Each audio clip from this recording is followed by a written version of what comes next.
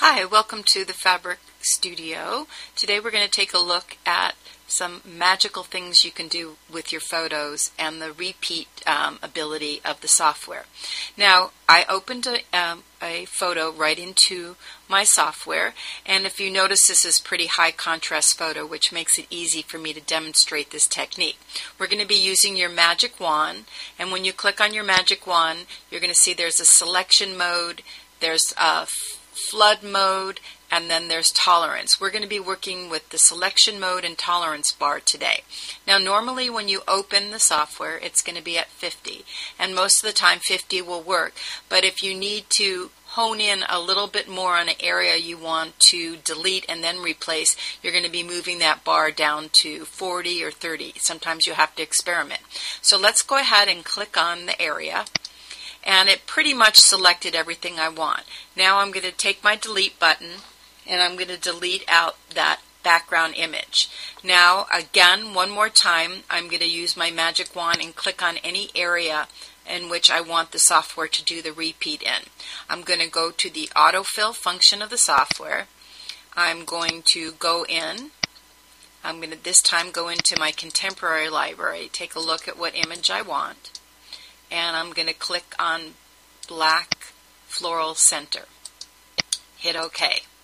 Once it's done, I'm going to hit Enter, and my photo has been totally changed, and you get a really neat, cool image.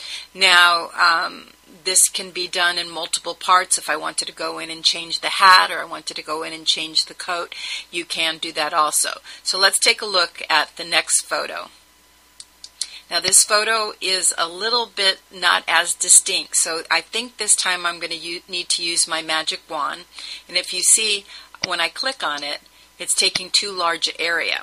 I'm going to hit Control Z and get back, and I'm going to start moving down my tolerance bar. And this time I'm going to go down to 40, re-click, and it looks like this time it took just enough of what I might want to take out.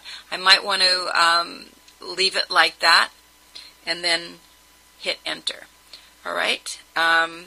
Or I might want to take it down a little bit more, down in the 30 range,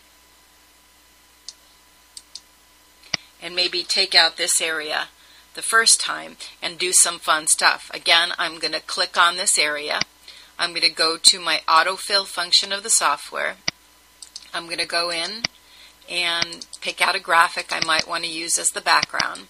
Remember, it always remembers the last thing that you've selected. In this case, I'm going to pick my chrysanthemum teal and do one that way and hit Enter.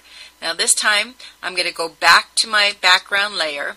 I'm going to try my magic wand on this area and maybe another area. Go back in, use my autofill, and this time I'm going to pick a different color. I'm going to take and pick a dark blue for this one. So you see what wonderful creative things you can do with the Fabric Studio software.